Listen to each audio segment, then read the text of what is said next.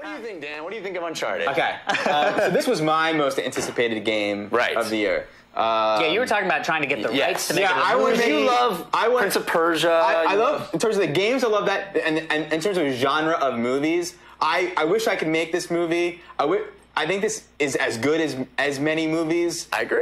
Oh my gosh, if only that thing could come true!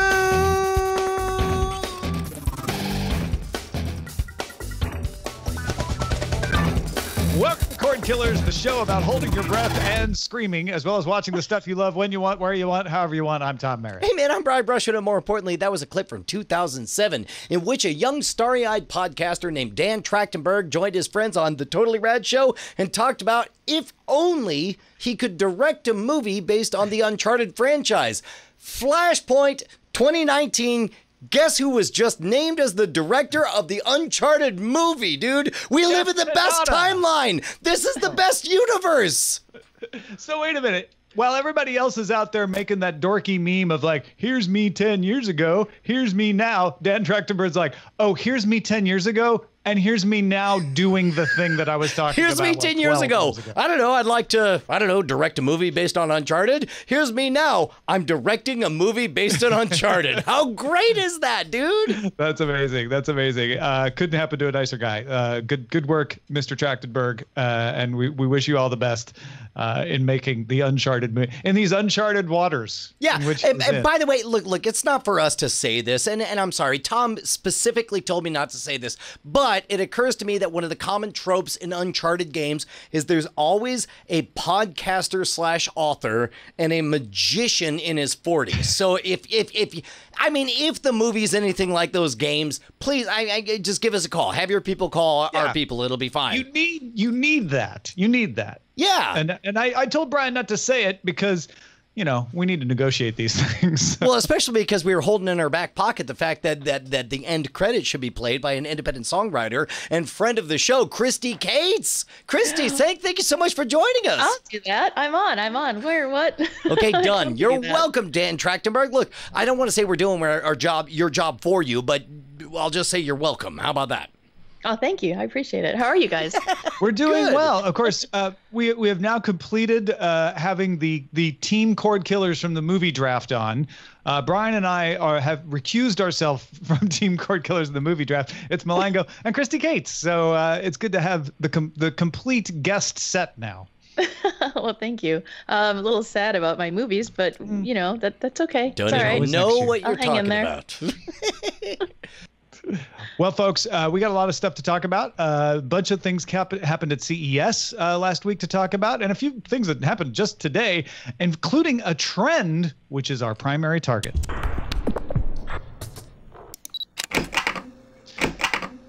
Now, I've got three things in the primary target that I'm going to throw out here, okay? Three things, one of which was announced just today. First is not the thing that was announced today. Amazon launched its ad-supported streaming service through IMDb called Freedive last week. The service lists about 130 movies and 29 TV shows. They say they'll keep adding them. You can watch it through the IMDb website or on Fire TV devices, which of course are made by Amazon, which owns IMDb. TV shows include things like Fringe and Heroes and Gilligan's Island. Film selections are Memento, Awakenings, Few Good Men, you know, so you get some classic movies in there. Now, hold that thought. Amazon, with their free ad-supported service. Plex announced it is in discussions to get movies to bring to a free ad-supported service. It's also talking to content providers about offering subscriptions through Plex as add-ons to the Plex Pass. Plex recently began offering the music service Tidal bundled with Plex Pass, so there's a little bit of precedent here. So Plex taking a page from Prime Video from Amazon, saying, hey, we want to do a service that is both free and ad-supported, but also that you can add things to. And Sling TV says, hey, we like that idea. Let's do it first. Or let's do it now. Sling TV launched its free tier of service on Roku to former customers last year. And today it has extended it to newcomers as well. So anybody can install the Sling TV app. You don't have to log in and have an account. You can watch some free stuff, more than 100 hours of TV shows and movies. And Sling TV is offering access to standalone paid channels like HBO, etc., just like Prime Video, just like what Plex is wanting to do. So, Brian, here we are looking at the new trend of consolidation that we've been talking about for a while, starting to come to more and more services, sometimes combined with free ad-supported selection, sometimes not. So here's my question. I'm going to kick it back to you, Tom, before we ask Kristi. But is this consolidation or is this commoditization? Like, consolidation would imply that it's like, okay, we want one portal through which we get everything that we get. But commoditization, as I mean it, is like treating HBO like lettuce. It's like, yeah, we have lettuce. We're a grocery store. Of course we have lettuce. There's nothing special about lettuce. It's everywhere. Yeah. Like, no, is that what we're seeing? It's a great point. It's both. I mean, Plex specifically is saying people have too many things they have to pay and choose from. We want to be the solution to that. We don't want to be, even though they're offering free ad-supported service, they're like, we don't want to be the channel. We want to be the place where you have the channels, whether it's Netflix, Hulu, etc. So we'll consolidate it all into one bill for you, but it's because we've commoditized as many of these services as possible so you can get your HBO lettuce. Well, so let me kick this over to Kristi with the question of which is more interesting to you, the idea of the commoditization of HBO or the idea of our continued attachment to the F word of free? Like, does free seem as magical now as it did 5 years ago, 10 years ago, 15 years ago? Because personally, I'm entering a phase where I'm sort of over free. I feel like people expect free. I mean, I feel like people really, really expect free. I mean, as far as like even starting with music, people expect music to be free. People expect content to be free. And looking at all three of these, it's like they all had the kind of the same idea, and it almost looks like television. Like you watch the show and then you watch some ads and then you watch another show.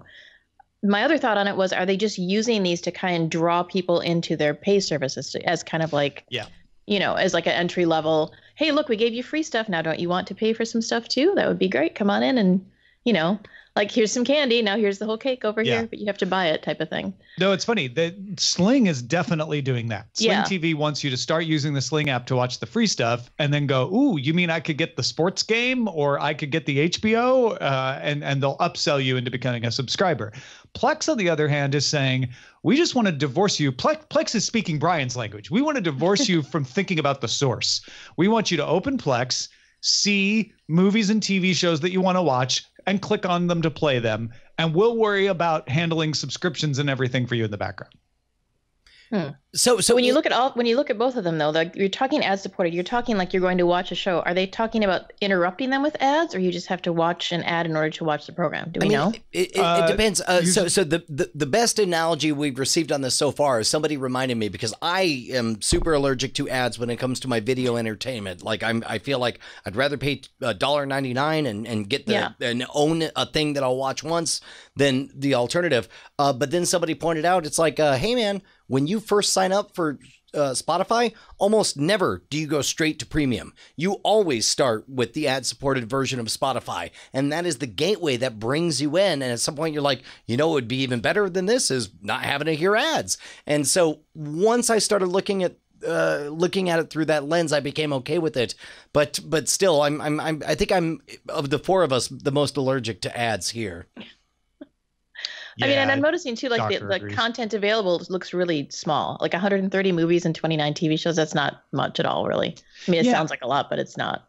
But I guess for free. I think it works best for Plex, because Plex is just saying we're gonna throw some free stuff in there, so that when you're looking for something to watch, you'll have more to choose from than you realized, because we're spiking the punch with a bunch of free movies and TV shows.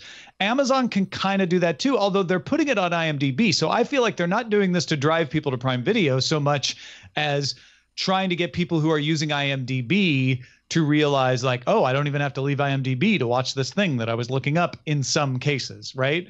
Because I can just watch an ad and then watch this TV show. Sling TV, I think, is the hardest sell. I don't know how many people are going to go to Sling TV just to watch a small selection of free movies and TV shows, especially because, getting back to Brian's point about commoditization, this free stuff is commoditized too, right? You're never going to get an exclusive on the free stuff, because exclusives are what you pay for. That's what HBO and Starz pay for to put on their pay tiers. The only examples I could think of that would be a counter to that is that Sling is pretty well positioned in the sports live space. So I could picture specific games, especially we're coming into March Madness time, where they could say this game versus these guys versus these guys. Watch it free right now. Just download this app and go. But that's not what they're doing. You're right. Okay. They should do that. Listen to Brian, okay. Sling TV. You're welcome, Sling. Yeah, because that's a really good idea. But for a long time we've been saying, hold on, the market will shake out. I think this is I don't think this is it, but I think this is one of the shakes, right? Is like, okay, well, we've got a bunch of people trying to solve the problem of I've got too many subscriptions and I don't want to have to keep track of them at all. And Plex is being very smart by presenting itself as the solution to that. Here's the part that I'm almost hesitant to acknowledge is the brilliance of this strategy. Like my 14-year-old daughter, we have a family plan on Spotify where all four of us, have accounts, or I guess there are five of us. But the point is, everybody's covered. I've already paid the premium rate for our entire family to listen to Spotify, and then my eldest, 14-year-old Penny, was like, hey, can you get me into Spotify? And we got up to that barrier of like, oh, I got to find out, wait, which one are you? And how are we set up? And where's that thing? And she just cut it off and was just like, the pain of just going through the login was enough for her to say, whatever, I'll just make a new account. I'll do ads. It'll be fine. Yeah. So it's like there exists this gap that can be taken advantage of. And I think that in that regard, that's the reason all of these people are moving into that space.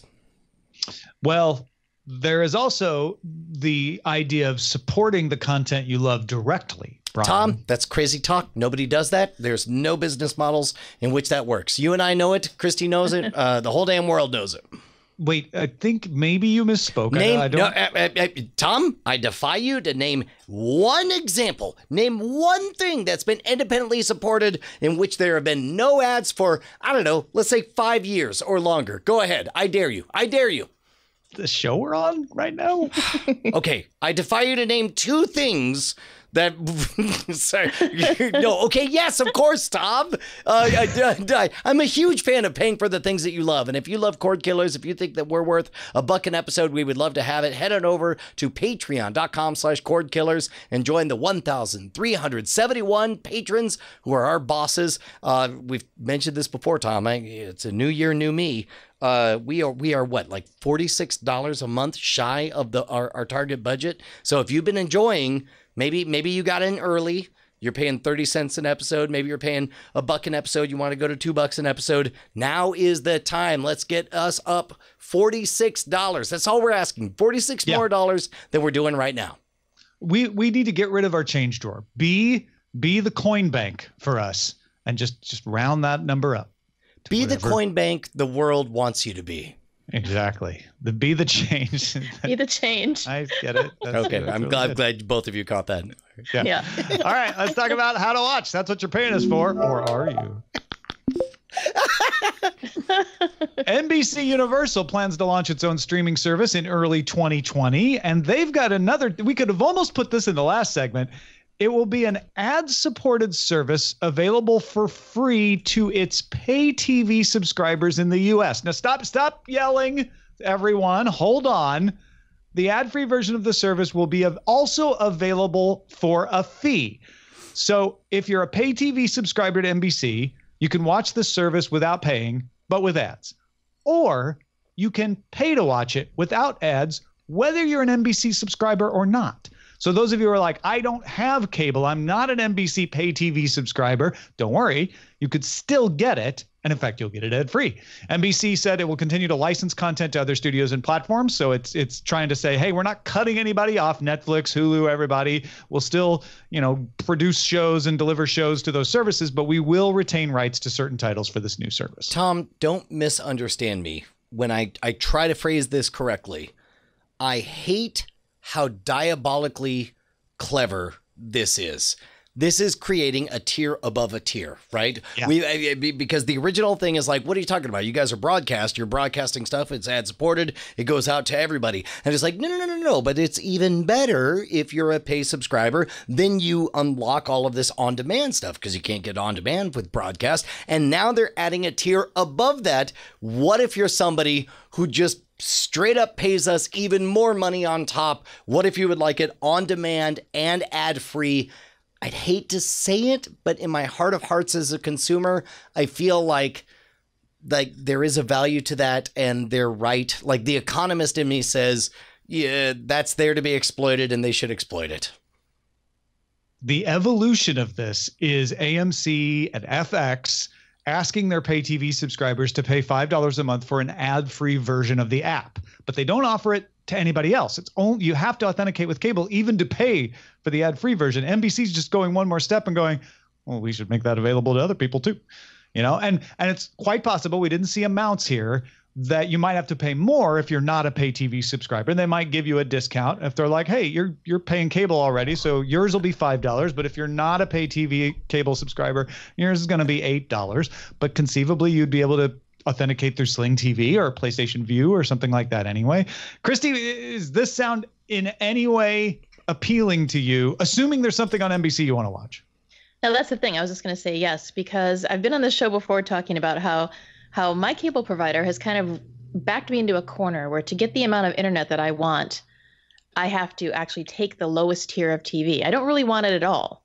So something like this where it's standalone, if there's some other way to get that internet at the high rate that I want it at, and then just pick and choose the channels that I want, I would do that. I think that's a good idea, actually. So you can just stream in the channels you want. Maybe you only want 3. I'm 2 or 3 cable channels is probably plenty for me, actually. I don't watch that much cable at all. So to be able to choose the ones you want and just pay for that service, and you're still getting the on-demand, and you're still getting, all the other services you would get if you were on a full service cable network. Yeah, I think it's a little bit sneaky, like Brian said, but it's also a really good idea. So. I mean, it's maximizing the opportunity for all of those institutions. I got to be honest, speaking of maximizing opportunity, my bandwidth of attention is maximized by Bobcat in the chat, who suggested the episode be called Crocodile Tears, Tiers, which I thought was pretty brilliant. That's very apt. Applause to Bobcat. Good job, Bobcat. Yeah, absolutely. I mean, because NBC's trying to address problems here, and I think they learned from CISO. I think that my theory has always been that doing something like CISO was as much a data collection exercise as it was a legitimate product. And they said, okay, people don't like having to pay for more things. So if they're already paying us, let's give it to them free with ads. But people don't like it when you ask them to pay for something that they're already paying for. So for the people who aren't pay TV, we'll give them an option too. Like they're trying to navigate these waters, and this is the kind of experiment that needs to be carried out to see how this is all going to end up working once we've kind of settled on a model for this basically post-cord cutting world that we're starting to live in. Well, and we've talked about this before, making it, I'm sorry, Brian, kind of like a menu. I think we were talking about this last time I was on, where it's literally a menu. You pick the channels you want and you just tick them off, and you pay X a month for the ones you want, and the rest of them you don't care about because you're not watching them. So why do you have to pay for them? Well, they all show up in Plex. So I think we're finally zeroing in as consumers, and also the providers are realizing that there are different things that people value. One is the illusion, whether or not it's real or not, of having anything you want whenever you want, and that's traditional cable, right? Theoretically, with the DVR and a cable subscription, you have the super buffet of everything that there is to want, and theoretically, everything you like is already recorded on your DVR. If you want to pay less, then it's like, okay, just tell us what you want and we'll bring it out to you, and it'll cost less, but you won't have nearly as many choices. And then now we have that extra question of like, will that be with or without ads? And so now it's like, if what you want is only the things you want and without ads, then it seems to me fair game. I hate saying these words, but it seems totally within bounds for NBC to say, great, that'll be $5 a month. Yep. Now, here's the thing. CBS All Access is CBS's version of this. Now, NBC says by 2020, early 2020, they're going to have their version. For the major networks, the major broadcasts, that leaves Univision, Fox, and ABC. Univision, we've talked a little bit about their add-ons that they're marketing out there, along with things like Sling TV, and they have their own service. So that's their version. That leaves ABC and Fox. Well, ABC and Fox are going to be Disney's two plays, I think, and they're going to be split between Disney Plus and Hulu. Here's why. First of all, Hulu's preparing a redesign. If you're worried about that, they're getting rid of the current lineup page, that page you get when you first enter the app that's kind of confusing. And they're trying out an unwatched in my stuff app that just shows you the shows you haven't watched that you're following, or a picks section that's a curated page by Hulu. And they're also making some tweaks to menus and stuff like that. They also, as they prepare to take over ownership of Fox, Disney CEO Bob Iger says that Hulu is going to remain the home to more adult-oriented series, classic television shows, exclusive Fox offerings versus the Disney Plus service, which will be kids shows, Marvel, Star Wars, etc. I'd hate to admit it, but this totally solves the ongoing question in my mind of what to do with Hulu. Doggone it. I think you sons of bitches have done it. Well played, Disney / corporate America. You got us right where it counts. Well, what we're going to end up with here is a situation where you can subscribe to the NBC service, you can subscribe to the CBS service, you can subscribe to the Univision service, and you can subscribe to Hulu, which is which is ABC and Fox. And then there's Netflix, Disney Plus, and a few other Prime Video that are kind of out there halfway between that and your HBOs and Stars and everything. We're starting to see a little bit of a roadmap here. So I'll kick this out to all three of you guys. It seems to me that there's one move that nobody's made yet that I think would absolutely yield more watch time, but for whatever reason feels so gauche that nobody's done it yet. We've gotten hints of it. We've watched Netflix go from a menu to auto-playing trailers to all of that stuff. How long and who do you think would be first, and how egregiously awful will it be when you go to either Disney.com or Hulu.com or Netflix.com, and the moment you go there, it starts 7 seconds into a show and just keeps on playing. And it's up to you to decide, do you want to go back and see that first 5 seconds? Or do you just want to suddenly keep following the drama that you're going on? Because I'm telling you by the numbers, that's what works. How far off from that are we? I don't like that. I agree. I'm not saying any of us have to like it. The question is not, do we like it? The question is also not, when are they going to do it? Because we all know they're going to do it. The question is, the question is specifically when, not if. And who? That would be my additional question. Who's first? Is it going to be CBS that does that first because they just don't care? They just do what they think is right for them. All of a sudden, I'm realizing that the mere fact that nobody wants to answer tells me that cordkillers@gmail.com. If you're listening right now, number one, you know what I say is true. Number two, you probably have a favorite pick for who's going to be first and when it's going to happen. So hit us up. Okay, I'll say again.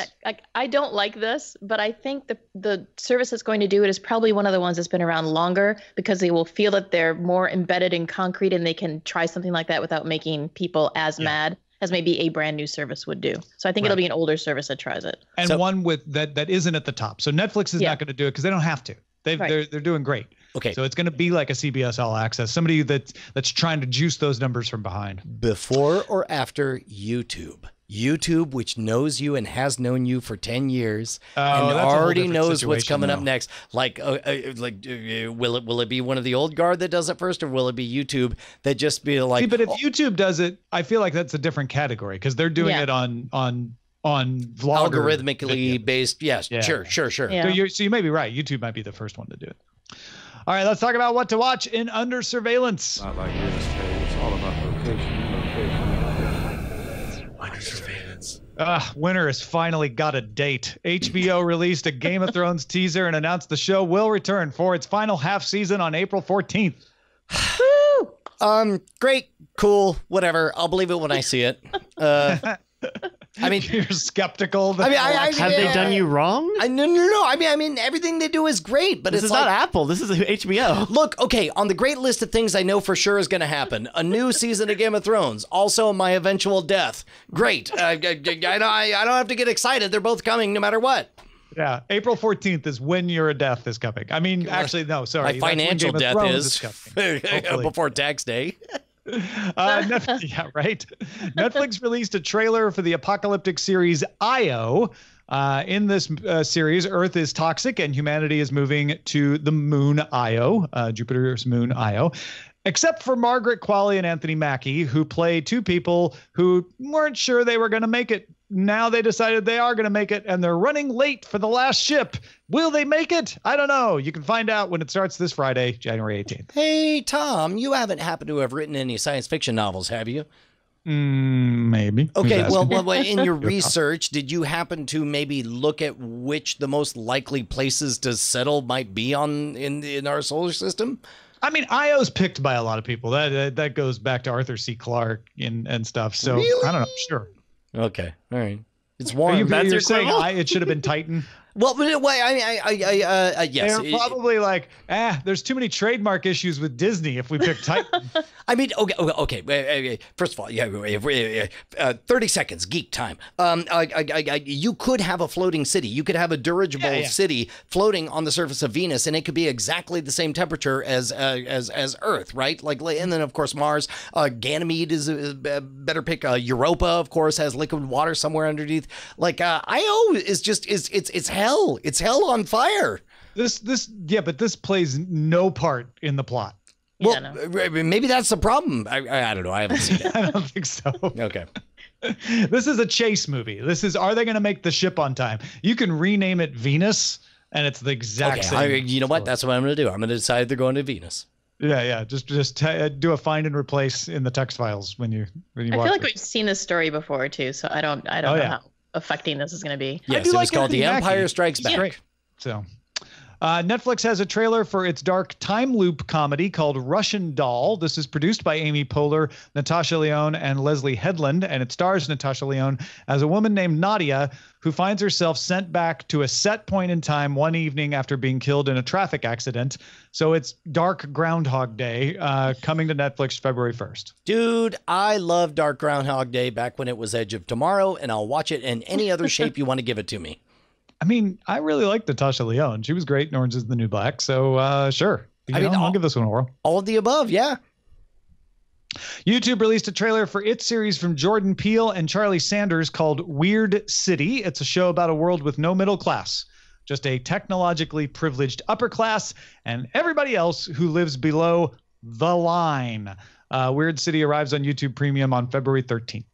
Tom, if you were to tell me everything you just told me without the words Jordan Peele, my eyes would be rolling around on the ground around me because I would have rolled them so hard. But Jordan Peele has a tremendous amount of credit in my book. And so even though what you described is an astonishingly cliched plot, I'm in because I believe in Jordan Peele. When it's an What anthology. if I tell you also Michael Cera, Rosario Dawson, Ed O'Neill, Stephen Ewan, LeVar Burton, Laverne Cox, Jillian Jacobs, This was like watching the stock market. As you said each name, sometimes it went up, sometimes it went down. We ended up roughly even. Okay. LeVar Burton alone in the little trailer for that I watched, so was pretty interesting. His character, what you could see of it. So yeah. This will make me use my YouTube Premium service to try an episode. I'm almost certain. Amazon released a trailer for the Jordan Peele produced 4-part documentary series on Lorena Bobbitt called Lorena, coming to Sundance this month, then Prime Video on February 15th. So this is not a comedy. This is like a legit documentary about Lorena Bobbitt's trial from the Lorena Bobbitt side of the story. I am unable to divorce my unbridled enthusiasm for this from my age. And I don't know that anybody under the age of 30 will care about this the way somebody in their mid 40s does, the way I do now. Like I'm stupidly excited about this. What about you guys? Kristi? Yeah. Nope. Okay. I have zero interest. Sorry.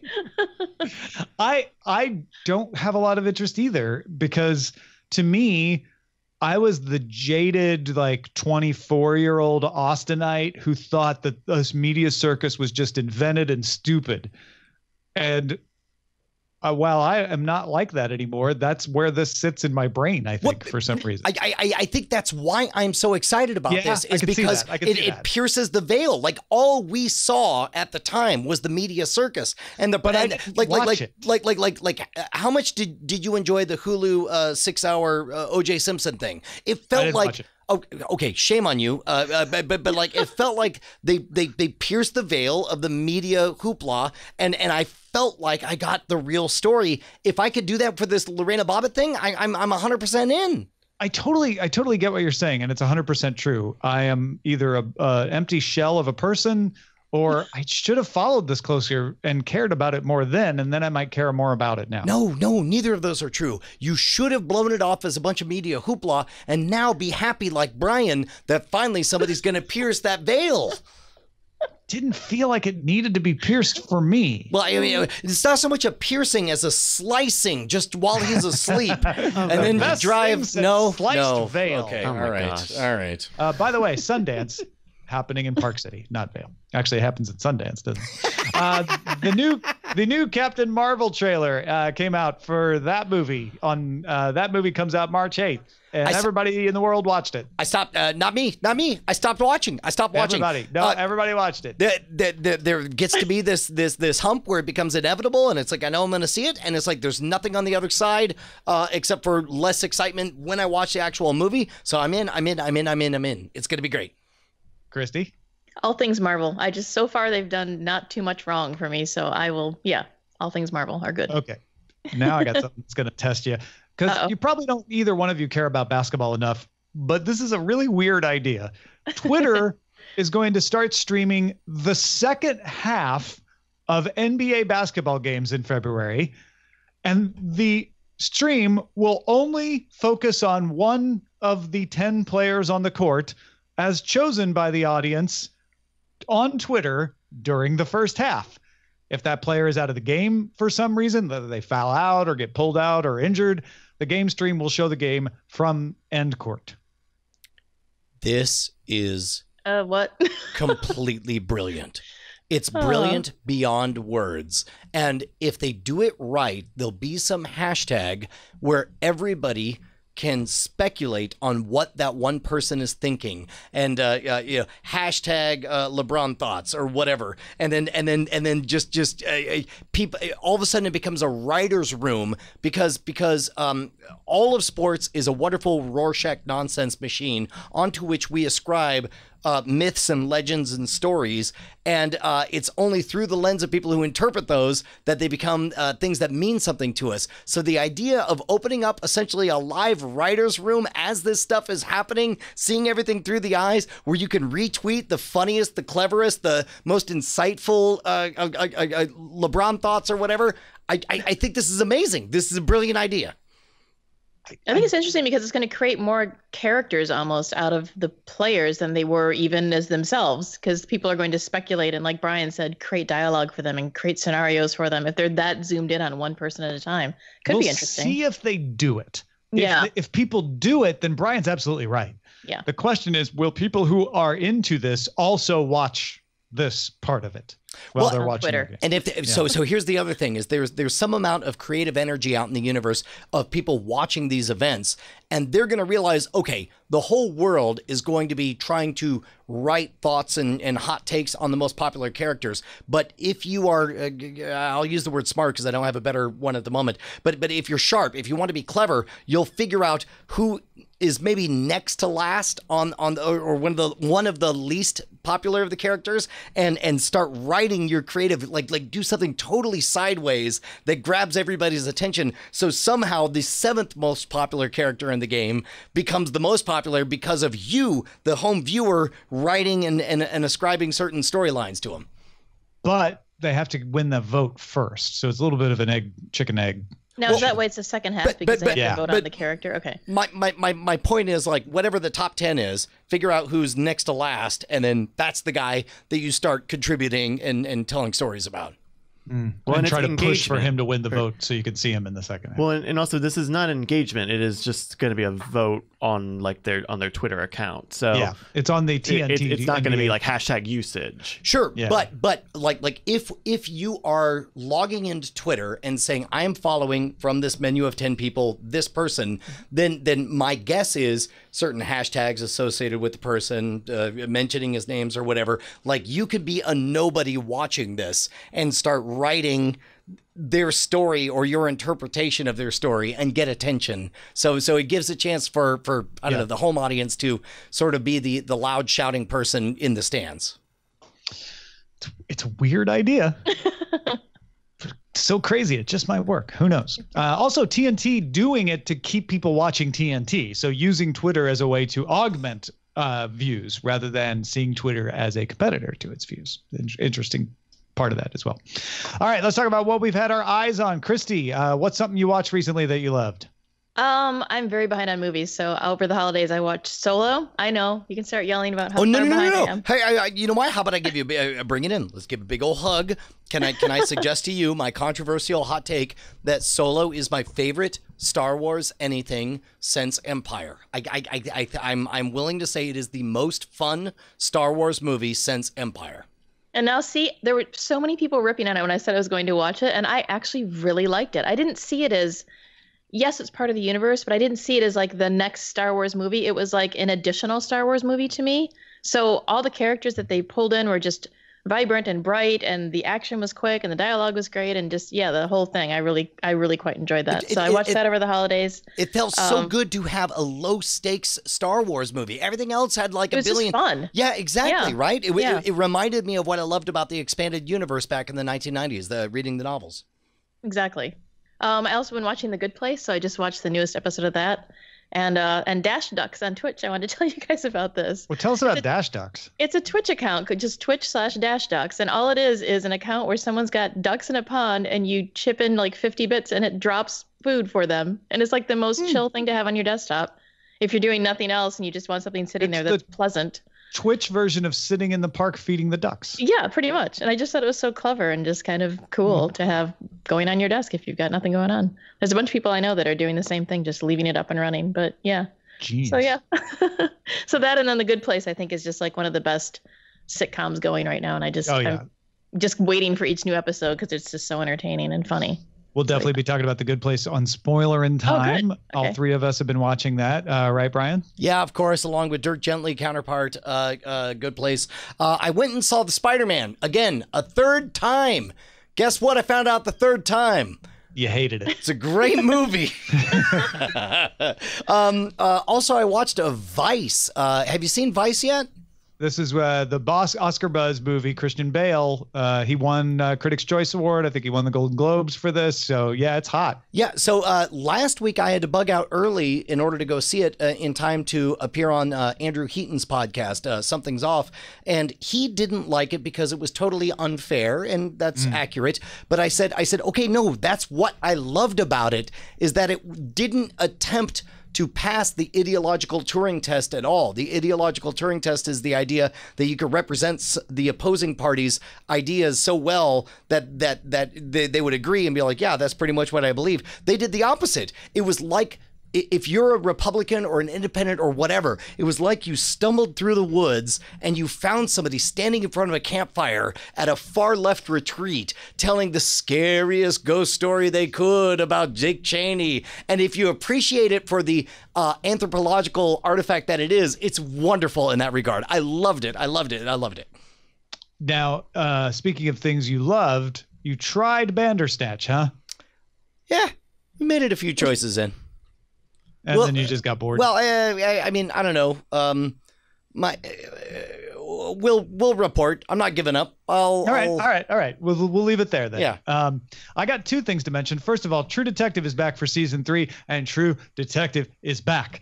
It was enjoyable. They dropped 2 episodes on HBO yesterday. We committed to watching one, thinking like, we'll watch the other one later. Liked the first one so much, we just kept going and watched 2. Mahershala Ali is fantastic. And they basically took a lot of what was worked about season 1 and reworked it for Arkansas, not New Orleans, and added a second timeline. So in season 1, you get Matthew McConaughey's character sort of reflecting back on events, and you bounce back and forth. With this one, you also have Mahershala Ali's character not only being interviewed the way Matthew McConaughey's character was in season 1, but also as an old man who's suffering Alzheimer's, being interviewed for a documentary, not only about the original case in 1980, but a follow-up that you don't know about yet that happened in the 1990s. So it's really good.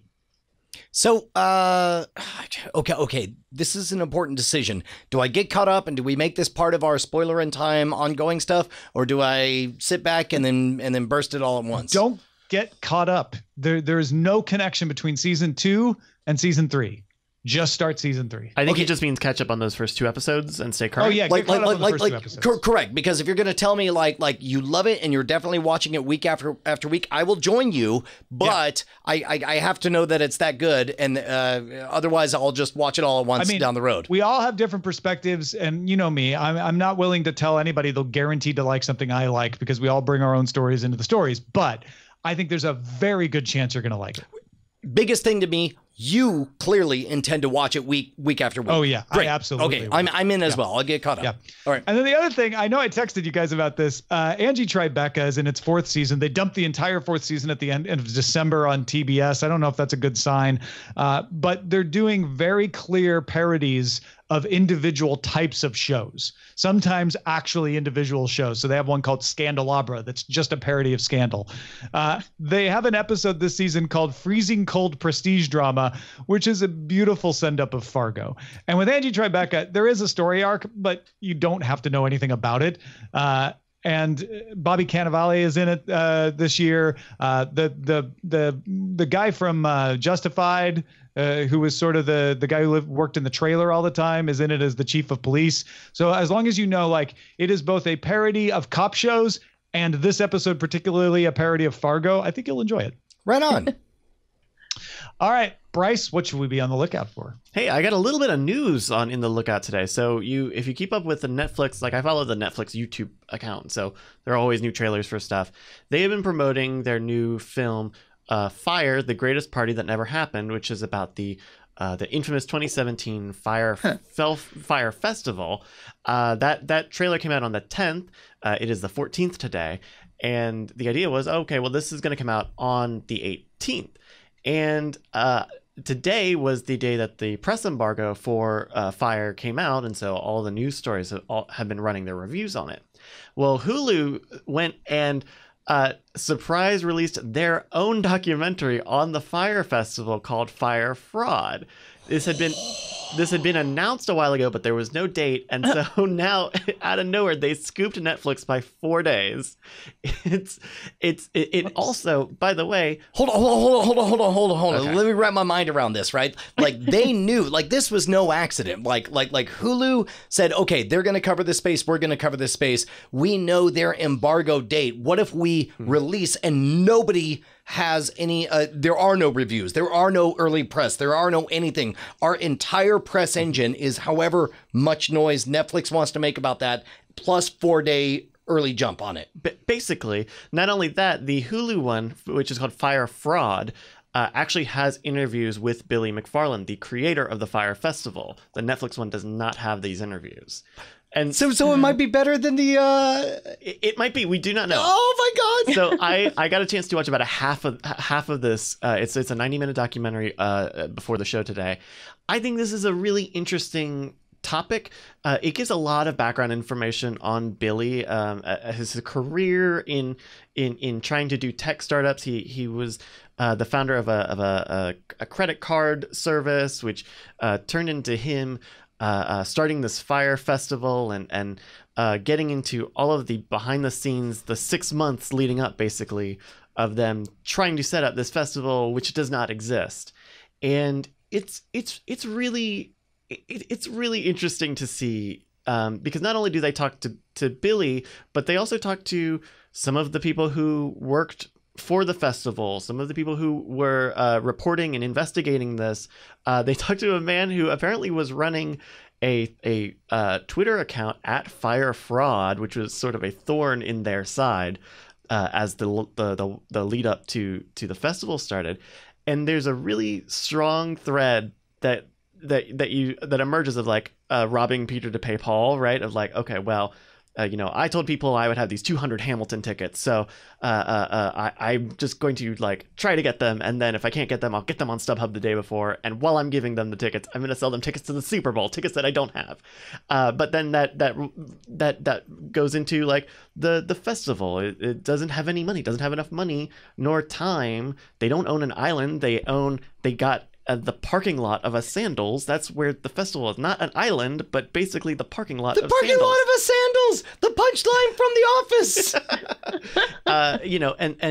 And even the little intricacies of that, right? Like days it's coming up and all the festival ticket holders get an email saying, hey, we're going to do cashless bands. It's a very common thing.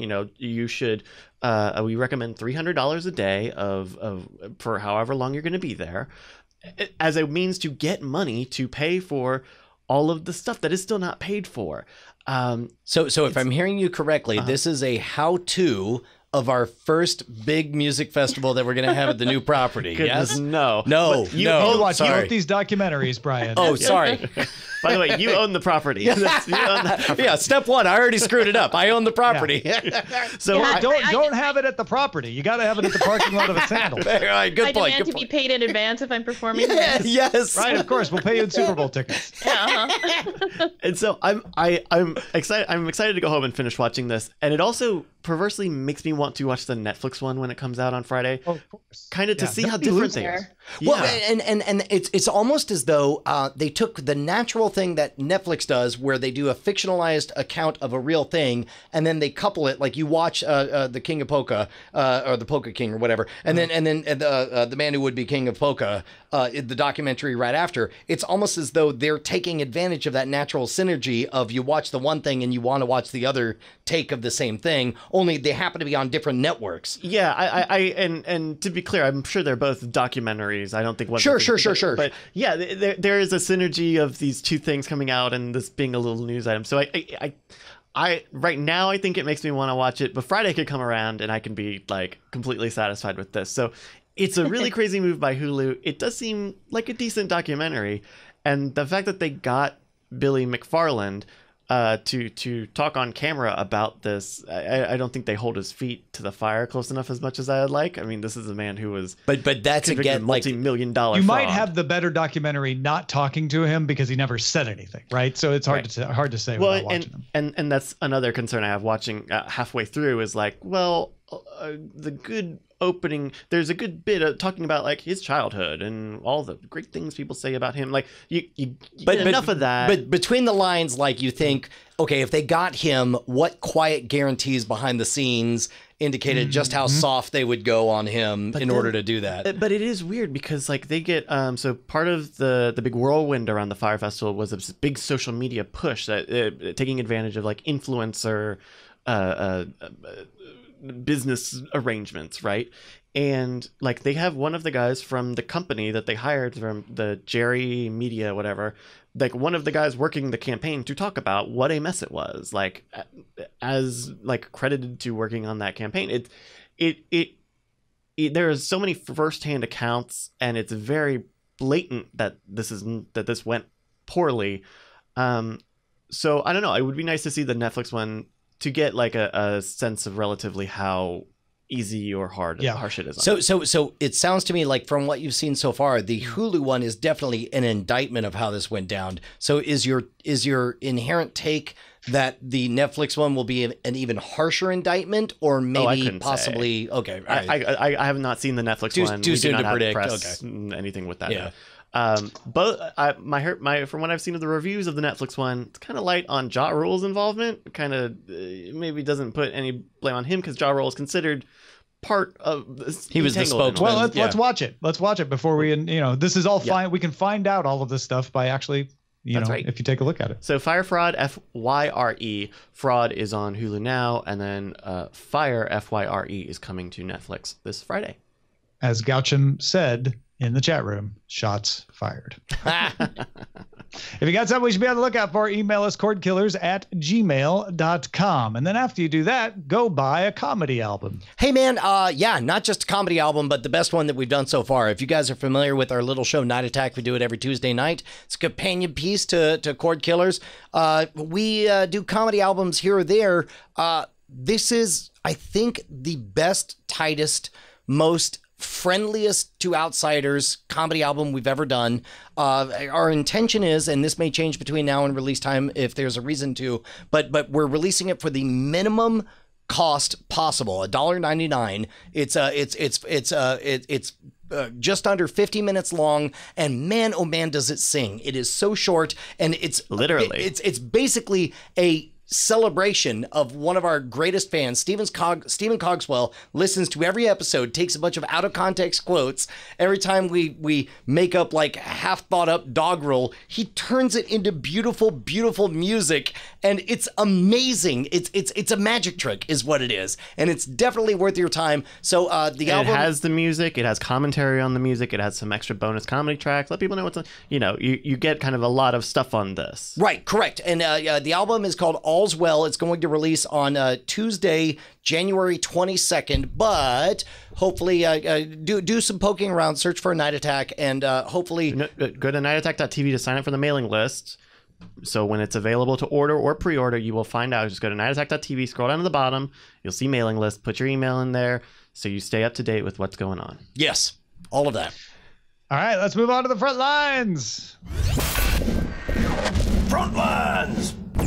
Last week, HBO announced that Naomi Ackie, who's also appearing in Star Wars Episode 9, will star in the Game of Thrones prequel series. Ackie joins Naomi Watts and Josh Whitehouse, among others who have previously been announced. Also, Jessica Jones and Defenders director S.J. Clarkson will direct the pilot episode. Still not a real name. The working title is The Long Night. Kristi. That's one of only like 5. Are there like 5 shows coming up that are Game of Thrones related? No, they put all the others on hold. This is the only one that's been greenlit for now. Okay, cool. So how does that shape your excitement for all of this? Like, are you stoked? Are you in?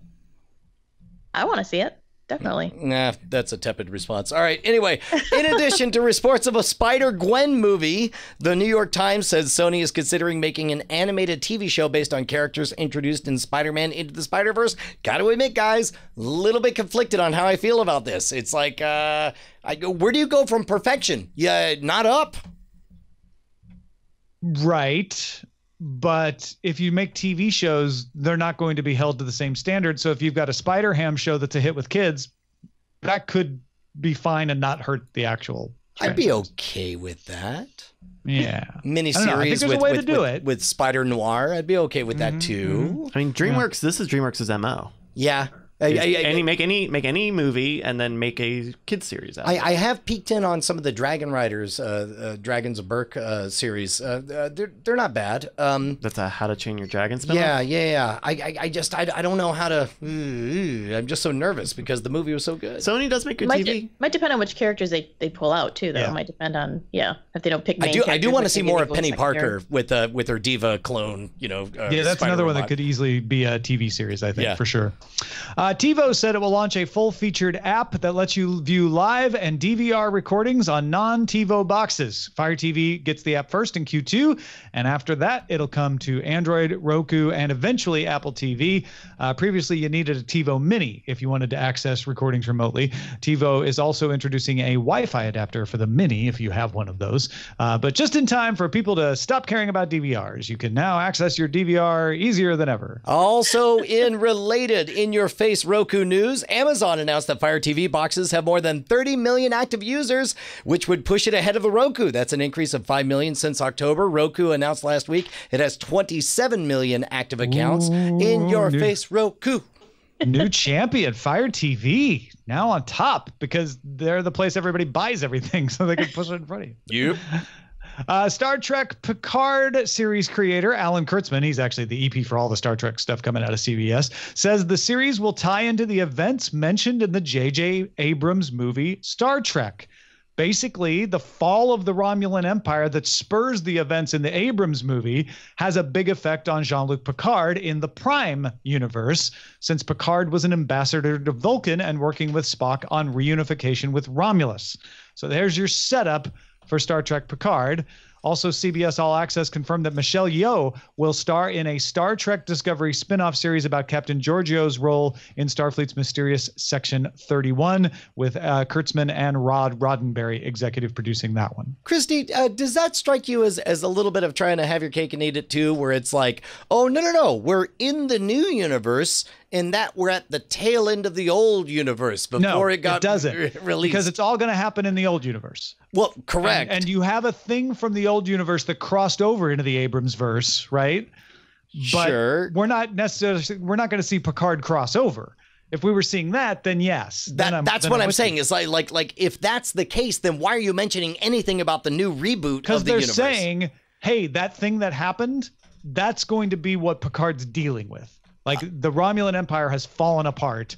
And that it's less, I think you're taking it as a like, hey, if you loved Abrams Star Trek, we're going to, no, that's not, I don't think that's what they're saying. They're saying Picard is a broken man because of the same things that broke the guy in Star Trek. But we're not trying to make the Abrams Star Trek and this be the same thing. Sure. I guess I just would suppose it would be possible to say that without mentioning, like, literally nothing about this Picard thing seems to have anything to do with the J.J. Abrams reboot.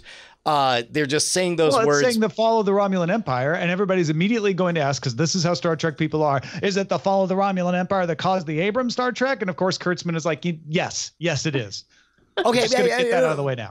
Fair enough. If that's the thank you, Kristi, for your insight. That was really great. I'm glad you piped up on that. During the Super Bowl, CBS says it will use 14 cameras to create live virtual graphics.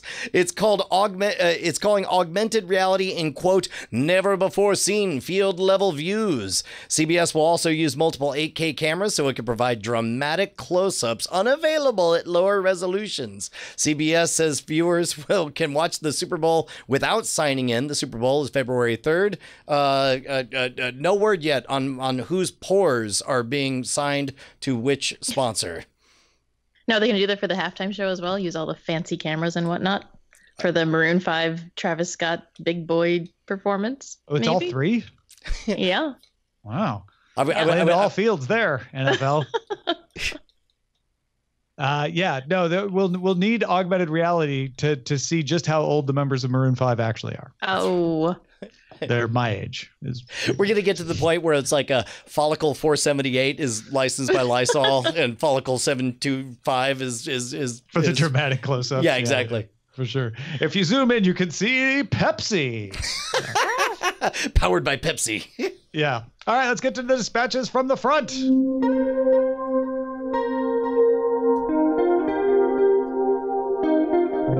Got an email from Evan that says, hey, killers, wanted to let you guys know I received Roku speakers as a gift from Christmas from my mother-in-law. The sound quality is not quite as good as the sound bar that they replaced, but guess what? This is another instant of, you guessed it, convenience trumping fidelity. These speakers just work. My wife is thrilled. I'll say, though, every now and again, I'll notice a hiccup when I switch sources. Still a small price to pay compared to our daily soundbar resets in our old setup, and likely something that'll get fixed on an update. What is most interesting, though, is the sheer craziness of how my wife and non-tech savvy mother-in-law had to collude to purchase these things. Wife had to get in my password manager and find out my Roku account info, then log in, use my credentials to purchase my own present. Then, of course, I lost all element of surprise when I got the confirmation email saying thank you for my order. Given that strange barrier to entry, I'm not sure if these speakers will be a bang or a bust in the long term, but I got to say, in the near term, I like them, and so does the wife, and I heard about them from you guys, so kudos. Your boss, Evan. Thank you very much, boss. We appreciate it. Glad they worked out for you. Joe in Wilmington, Delaware suggests for the person heading to Antarctica, not being able to phone home for DRM, maybe they could use Play On. Now, Play On works by providing a cloud service that you have legitimate access to accounts like Netflix or iTunes or whatever, and it makes a fair use recording of what you're playing and then offers that to you DRM free. PlayOn's been around for a long time, and they haven't been sued out of existence. So presumably they're not illegal, but maybe they're illegal, but nobody's figured out they want to sue them. Also, it seems to be a little buggy, depending on who you ask, but it's the best and only suggestion we've got so far. So thank you, Joe. Well, and along those lines, I will divulge. 10 years ago, I think I signed up for PlayOn, and I played it because there used to be no way to legitimately stream to your gaming console, whether it be an Xbox, PS4, or any of that stuff. What you could do is you could download content through whatever method you wanted to your desktop. And basically, it was just a bridge streaming from your desktop to your game console. And once I signed up for them, I continued to get emails as they evolved over time. But it seems to me like if it's okay to download content legally to your desktop and then to stream that content to your game station in your living room, then it seems to me legally like the Betamax ruling of time delay would apply here, but you know more about this than I do, Tom. Yeah, and I'm not willing to say. So, they've been around for a long time and haven't been sued. That's your best indicator. Yeah, I agree. Got an email says, "Greetings, fellow coworkers. I say that since I don't want to make you former coworker as one of your bosses. But Tom, oh Tom, how could you let me down so hard after all these years? On episode 250, you talked about a website to tell you if a show had an ending or not, and you mentioned Timeless." Quick pause. This is Brian commenting. We got 12 of these emails. This is just representative of the 12 emails that we got, Tom. "I was flabbergasted that you thought it ended without resolution. Was going to call you out, but since it's the new year, I'm trying to turn over a new leaf. I'll just assume you were busy and missed the amazing 2-hour Timeless Christmas special that did wrap up not only season 2, but the series as well. So if you have not seen it, definitely check it out. And then whomever does decide to make diditend.com can allow you to add your thoughts on the Timeless series finale. Cheers to the more cord killing in 2019, Troy." Thank you so much, Troy. Appreciated you and all of the people who chimed in to let Tom know he's wrong. It's my favorite thing about this show. I am New Year's resolution, always going to be wrong. So there'll be plenty more opportunities for you to feel good about yourself. I actually have to admit that I like that show and I didn't know there was a special either. Yeah, so Tom, I missed it as well. I just didn't know. So yeah, I have failed everyone. I will now fall on my sword. We also got an email from Lou who said, "Hi, Tom, Brian, and Bryce," but I'm sure he would have included Kristi had he known she was going to be on the show. He said, "I know you guys may have mentioned the service Shudder a few weeks back, and I wanted to give you a recommendation for something streaming on Shudder. Joe Bob Briggs, a horror movie critic and former horror show host from the 80s and 90s, has several streaming marathons on Shudder called Last Drive-In with Joe Bob Briggs.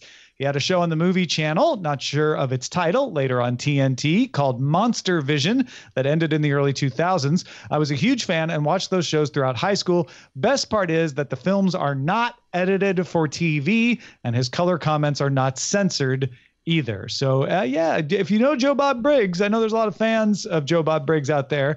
Good to know that he's on Shudder doing his thing. That's awesome. Well, and most importantly, he's sort of the exemplar that I've always held in my heart as we've talked about the value of a pop culture DJ, somebody who's going to be a local Sherpa to take you through certain waters. And, horror movies and schlock are one of those things that I don't feel comfortable.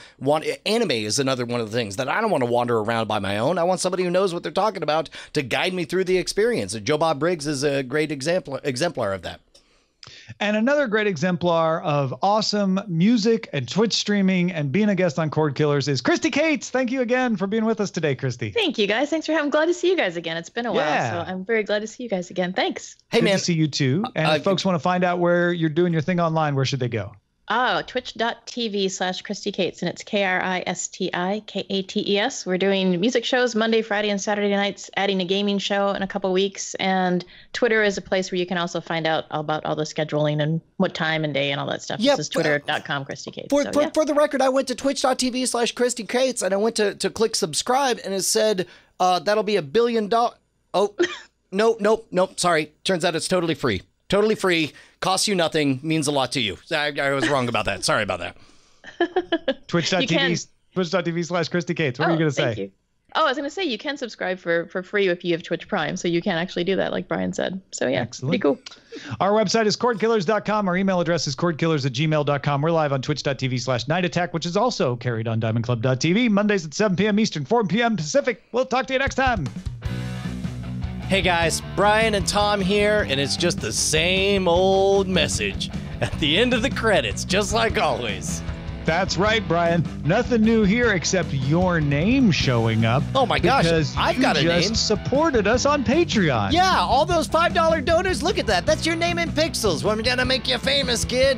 Put your There's name in some pixels on classic the internet. names in there, but some of you are new. Some of you aren't there. It's sad. What can they do, Brian? I mean, they could go to patreon.com/Cordkillers and pledge $5 an episode and be one of these amazing people, like this one. Amazing. Oh, look at that name right there.